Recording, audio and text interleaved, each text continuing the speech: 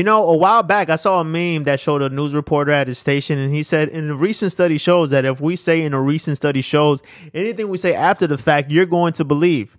And that perfectly explains the transfer of information. Some people tend to believe whatever they want to believe from who they want to believe it from. If it's not an influencer online, it's a celebrity. If it's not a celebrity, it's a freaking news station.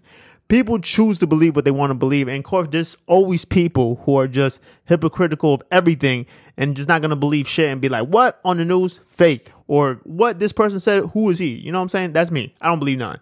But there are people who they put in their trust in something because they don't want to do it themselves, like find out the truth from themselves. And of course, nowadays, who the hell can know anything? Is there really a war in Ukraine?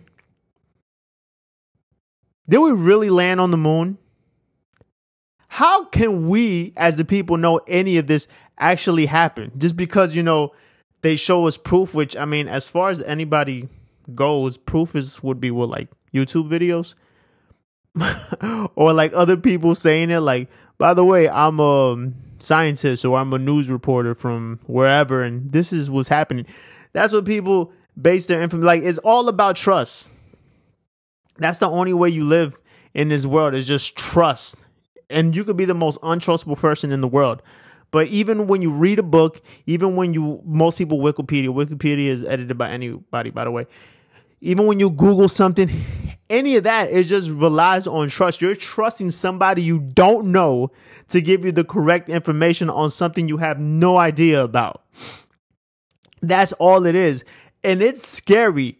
What the hell can we be led to believe when that's the way our information is coming towards us? When it has nothing to do with us actually doing the work to find out what's true and what's not, but it has to do with us trusting somebody we don't know to give us the right information. And then people will keep spitting this and regurgitating it over and over and over again, not even knowing if what they're saying is true. Maybe it just sounds good. If it sounds good and enough people are saying it, which, it's a famous quote. I'm not going to say who because I'm not going to do that. But if you say a lie loud enough for long enough, it becomes the truth. That's a good one, though. That is a good one. That is perfectly how the world operates. And why am I saying this? Just to give you a different point of view.